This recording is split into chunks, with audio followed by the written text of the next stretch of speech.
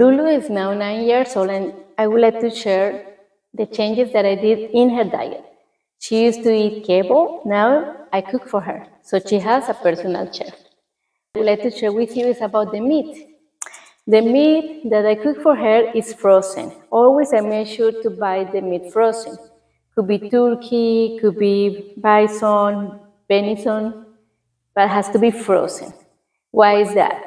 You buy the meat from the stores and it's already in the refrigerator. Every 20 minutes the meat releases histamine. And the tumor that she had in the past was related to histamine. And it's cooked in a very slow temperature. It could take 20-30 minutes. Another thing that Lulu eats, she's a lot of sweet potatoes. And what I do with them, I steam it. I steam sweet potatoes, I slide the sweet potatoes, and I put it in the Instant Pot.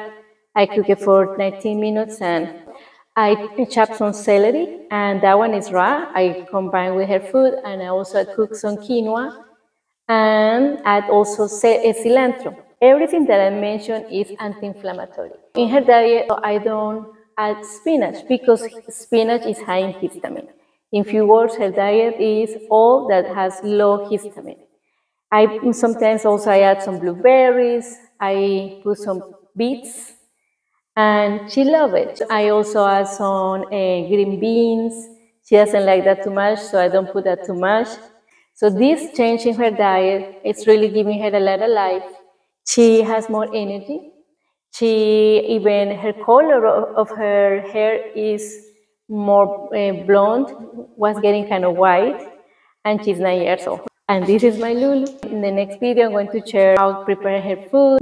I am giving this and sharing this because it changed my dog's life. And make sure to always talk with your veterinarian, with your dog's doctor, to make sure about the diets, the food that you're giving to your dogs. It's very important about that, to always consult with him or her. Thank you so much for watching, and have a beautiful day, and see you next time with more videos about Lulu's journey. Bye-bye.